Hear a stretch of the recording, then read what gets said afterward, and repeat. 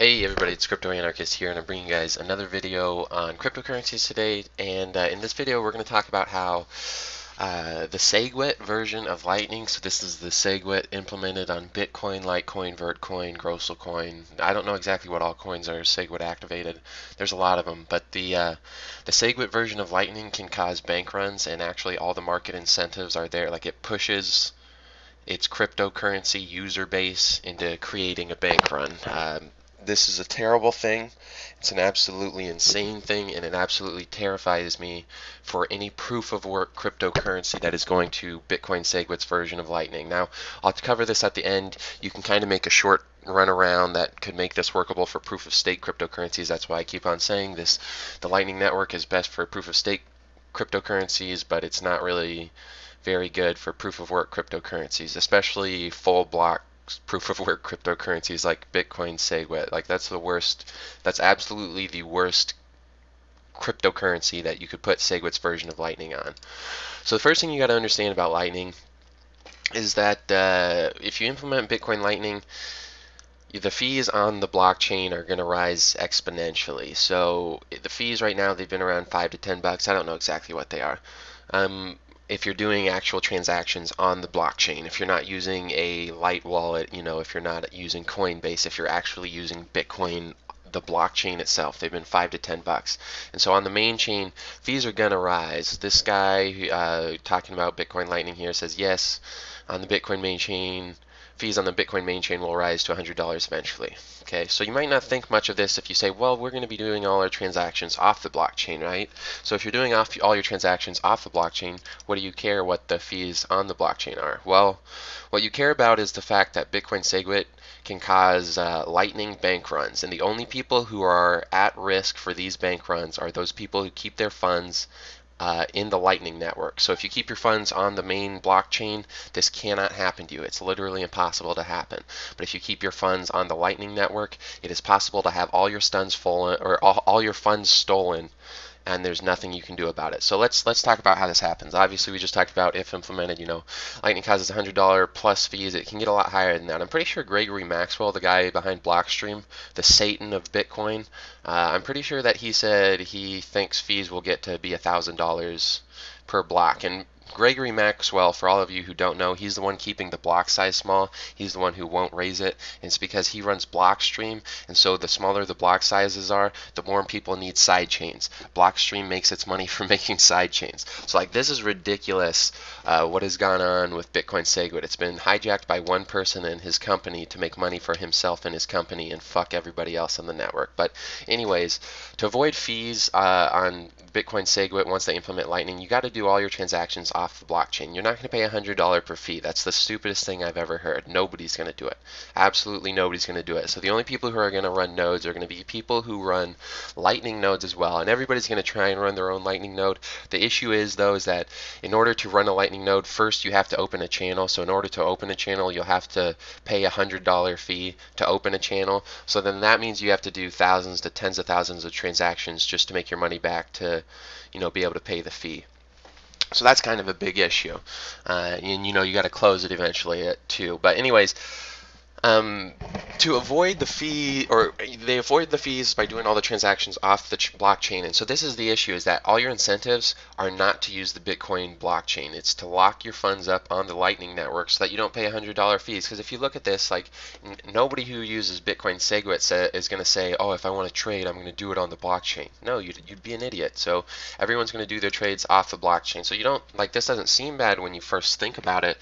But there's a problem with Bitcoin Segwit's version of Lightning that I call the nightmare scenario. And again, all the incentives, all the market incentives are pushing for this nightmare scenario to happen. So it's just like in fractional reserve banking systems. In a fractional reserve banking system, even if you know that it's going to cause bank runs because by changing the supply of loanable funds, you create an artificial surplus. So by creating an artificial surplus in the short term, you get overspending and overinvestment, and then the long term, you get malinvestment and people who have no money.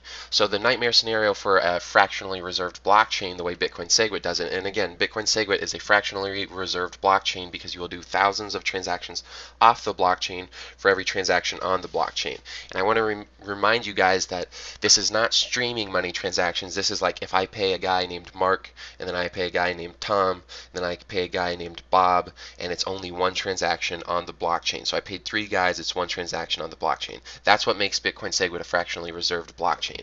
And just like in the scenario with fractionally reserved banks, with a fractionally reserved blockchain, the problem is that in the beginning you get a lot of overinvestment and overspending because people think, oh, now I'm not paying fees, you know, it's all good, everything's beautiful, it's all great. And so you get as many people moving to the Lightning Network as possible, and as many people doing transactions on the Lightning Network as possible. But the issue is that on the Bitcoin Segwit blocks, you can only have 4,000 transactions per block. So it's like 400 transactions per minute. That's all that can clear on the Bitcoin blockchain. So if they do not raise the block size, and they'd have to raise it massively because they have to raise it to be high enough that this nightmare scenario happens or never happens. But if they don't raise the block size, if you've got, like, let's say 1 million transactions being done per Bitcoin block, but it just comes back, you know, to each block as 4,000 transactions. Well, what happens if you get extra people trying to close out their channels on Lightning? And there's 2 ways this can happen. This can just happen randomly. Like, let's say there's a loss of confidence in Bitcoin and people want out, and so they're clearing their transactions on the Bitcoin blockchain. So if something like if a depression happens, you know, you'll have a huge number of transactions go to the block. But when these Bitcoin transactions try to clear after leaving the Lightning network, these millions of transactions per block, there's only 4,000 that can fit in a block. So only 4,000 of those million will fit in that block. And I'm not saying the full million will try and come out at once, but it doesn't matter. Like, as long as there's more transactions coming out than the block can handle, this scenario will happen. But if you don't have enough transaction throughput to route all your Lightning transactions out of that network, then what will happen to the people who cannot clear their Lightning transactions is that money literally gets lost. Okay, it literally gets lost. It's gone forever. Well, it's not necessarily gone forever, but whatever the original contract, whatever the original transaction was, that's what the transaction is going to be. So let's say I have a Lightning net or transaction that, you know, I fund it with 1 whole Bitcoin, and then I start doing payments with it, and I've only spent $200 of it, but then this nightmare scenario happens and I can't clear my transaction. That 1 whole Bitcoin is gone. It's gone. I didn't spend it. It still should be mine, but it's gone because I can't clear it over the actual blockchain. And so again, this is just the issue that you have with any sort of fractional reserve system, is you make people think like it can do more than it can, and then once they try and pull their money out, they're fucked. Like, this is literally a bank run, just like in fractional reserve bank systems, okay? Transactions on Lightning that do not clear are lost. And so basically what you'll have happen is, if you already have $100 transaction fees on Lightning, people will try and clear their transactions. They won't be able to because there's not enough space on the blockchain. And so then what happens after that is that people will just keep pushing these fees higher and higher. So if fees were already $100, fees are now $1,000. If fees were $1,000, they're now $10,000. And people will pay the equivalent amount in fees that their Bitcoin transaction was, that the amount of Bitcoin that they were about to lose. So the fees might even be tens to 20 to $50,000 in this nightmare scenario. So you'll be stuck with, oh, or do you want to pay a $10,000 fee to the network, or do you want to lose all your Bitcoin? Like, that's retarded. It makes no sense. It makes absolutely no sense. And the real weird thing about this is that under this scenario, like the Lightning nodes get paid for the transactions they route, but if this issue happens, you're the one who loses out, not the Lightning node. The Lightning node doesn't lose shit. I mean, obviously, if you're running your own Lightning node, you lose out. But what happens if some massive super node just clears all his, or tries to clear all his transactions on the blockchain? He's just made it so nobody else can clear their transactions, and he doesn't actually face any consequences. So the problem with this thing is, it's like with Bitcoin Segwit, it's basically hot potato. It's good to run a Lightning node in the beginning and make fees off it, but then if you can, clear the network and get out of there before the whole thing tumbles, you're good to go, while everybody else will be screwed. And the final thing I want to talk about is the supernode problem. So with Lightning, you're going to run into issues of supernodes, and the reason why you're going to run into issues of supernodes is the Lightning Network works best with supernodes. People who have more connections, like you're going to be able to route more transactions. You're going to be able to route them more directly for lower fees, so it's just easier and better.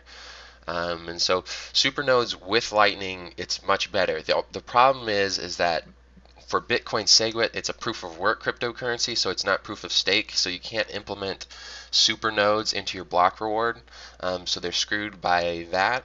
The other thing is that with super nodes, if you try and clear out all your transactions on the blockchain, again, that massively increases the risk of runs. So if you've got one super node who has like 5% of network traffic, or like you'd imagine there'd be a lot of super nodes that have more traffic than the blocks can handle, like per block can handle, and so that's what you got to watch out for. But again, the supernodes, it makes Lightning more efficient, it makes it better, and that's why Segwit Lightning should be a proof of stake thing. The way proof of stake would do it too, and this would also solve the problem that like if the Lightning node screws everybody over, they don't lose out. The way proof of stake could solve this problem is they would say that if you use the Lightning network, your funds are not at risk. It's actually the person who owns the master node, because like let's say in Pivx or like Dash, you have to own 1,000 of the coin to run a master node.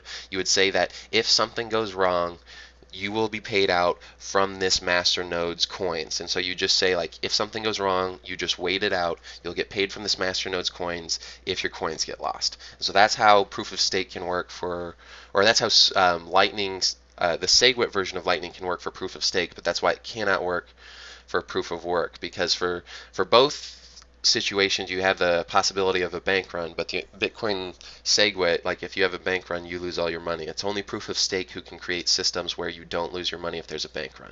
And proof of stake can avoid the bank run issue by basically having super nodes root everything, and so like it just makes it a lot more organized and a lot better. I'll make a video on how proof of stake can do Segwit Lightning, but the thing you have to understand with proof of work cryptocurrencies like Bitcoin is that all the incentives are created to take all your transactions off the blockchain and have as high of a ratio as possible to transactions off the blockchain to transactions on the blockchain. And the higher the ratio of transactions off the blockchain to transactions on the blockchain, the higher your risk for overloading the network and having a blockchain run, a bank run, as it works for Bitcoin. Okay, so again, this is a huge issue. You can lose all your money through Bitcoin Segwit's implementation of the Lightning Network. This terrifies me. I don't know why people are not talking about this. You know, if your funds get locked out of clearing on the blockchain because fees are too high or because there's just too many unconfirmed transactions, you lose all your money in that Bitcoin channel. That's a fact, and that terrifies me. Anyways, I hope you enjoyed this video. There will be more coming out soon.